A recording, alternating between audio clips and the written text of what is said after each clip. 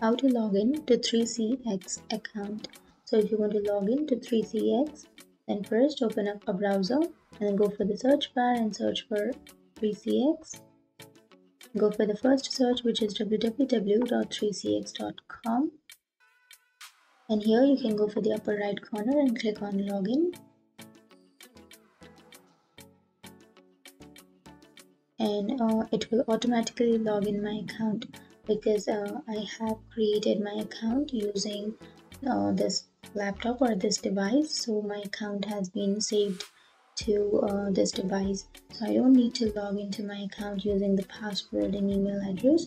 But if you have not saved your account on your device, then you have to simply enter your email address and then your password, which this 3CX will provide you while creating your account like this.